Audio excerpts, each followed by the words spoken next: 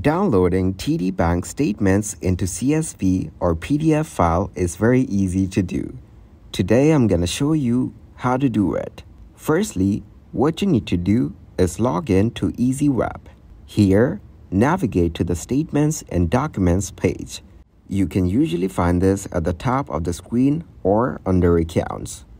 Next, select the account for which you want to download a statement. Then, choose the desired date range. You can specify a specific month, quarter, or custom date range. Click on Download and choose your preferred format. Spreadsheet or CSV is ideal for importing into spreadsheets like Excel or Google Sheets for further analysis. PDF is easier to view and share, but less suitable for manipulation and other programs. Click on Download again. Your statement will be downloaded to your computer in the chosen format.